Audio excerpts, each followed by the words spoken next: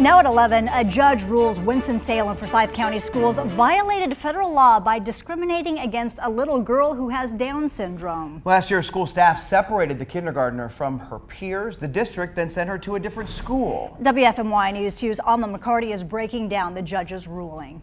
6-year-old Quinn Cronin started kindergarten last year at Whitaker Elementary in a regular education classroom. But according to her parents, Kelly and McNeil Cronin, the school district had another plan. For several days, Quinn was removed from her classroom for long periods of time.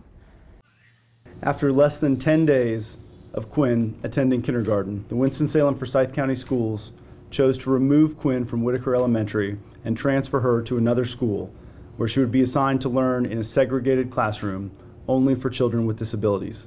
Quinn was moved to South Fork Elementary. The Cronins say they tried to work with the district, but that their concerns were ignored. They ultimately removed Quinn from public school and in November 2018 filed a lawsuit.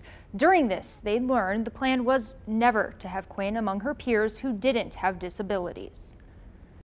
These are the most vulnerable children in our communities, and this cannot be the way that we treat them. And we believe that all three of our children should be granted the same opportunity to succeed, regardless of disability, especially in kindergarten.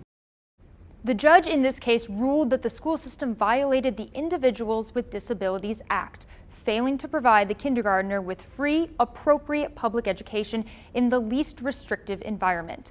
Now the district has to pay back what it cost the Cronins to send Quinn to private school. Reps with the school system say they cannot speak on this specific case, but responded with a statement.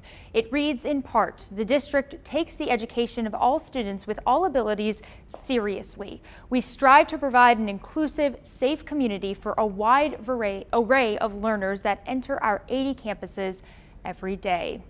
The attorney in this case tells me parents with students who have disabilities should know their rights and understand the public school system is required to consider what you believe is best for your child's education.